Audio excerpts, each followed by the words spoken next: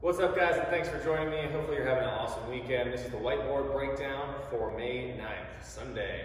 For the equipment today, all you need is a jump rope, dumbbell or kettlebell, or a box, bench, chair, something that you can do dips on. So for our warm-up for today, we have 8 minutes EMOM. We're shooting for 30 seconds of work, 30 seconds of rest on each one of these. Starting off with our jump rope. We have 2 rounds of this. So your first round, we can do jump rope singles. You can do some left to right, single leg hops, just to get our lower legs primed up, because we do have a lot of double unders in the workout today. Second exercise, glute hip bridge. So feet are onto the ground. And sorry for the no shoes today, forgot them.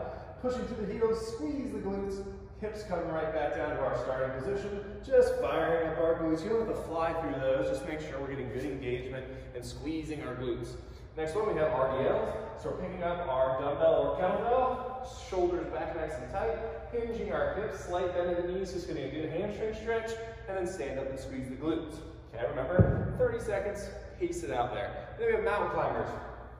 So we're starting with our big toe, and since I don't have my shoes on, you can see my big toe, next to my pinky finger. From here, we're going to switch to the other side. My toe and fingers are pointing in the same direction, so we don't want our foot all the way out to the side. While you're here, hold for a second, press that hip and chest down, and then switch sides. Okay? And then going through that one more time for a full 8 minutes. Okay? Moving on, we have our accessory work. We're gonna be doing core Tabata. Tabata is 20 seconds of work, 10 seconds of rest. We're gonna switch exercises every round. So after that 10-second rest, transition to the next exercise, and we'll go through 4 exercises, 4 total rounds for 8 minutes. So we have the first exercise, thinking about our push-up plank position. Feet are going to be wide here, and we're going to try to remove an arm. And we're going to try to do a single arm push-up plank. If 20 seconds seems like a really long time for your single arm, you can alternate. So do 10 seconds, switch to the other side. Or if a single arm's too much, just hold that with 2 hands. Next one is a glute bridge. So from here, we're just going to come up to the top, squeeze those glutes, and try to bring our rib cage down towards our pelvis. So our core, low back, and our abs are doing a lot of work to keep us in line, as well as our glutes, okay? After we get done with that one, then we have a single arm plank. So like on our first one, if you did the left side, now we're just switching to the right. If you were alternating, we're just going back to our alternating. Last one is flutter kicks. So flutter kicks, we're in a hollow position. So my shoulders are off the ground, low back, driving down. Again, bringing my rib cage to my pelvis. And now I'm going to extend my legs out into a hollow. And from here, I'm just going to go up and down from that hollow position.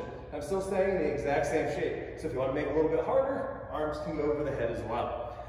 All right, accessory work done. We're moving on to our Metcon. So our Metcon for today, we have 3 rounds of 4 different exercises. So, like I mentioned earlier, we have a high volume of double unders in this one. So 200 double unders to start off. If we don't have a jump rope, you can do a 1K row or bike. Or we can switch that up and we can do a run, be about probably like 800-meter run or so. It's about 4 minutes of work. After that, we have our sumo deadlift high pull. You can do this with a dumbbell, kettlebell, or barbell. So we're going into our sumo stance, toes slightly out, legs wide. From here, I'm going into my hinge, drive through my feet, hands come directly underneath my chin, elbows stay above the weight. You have 20 sumo deadlift high pulls.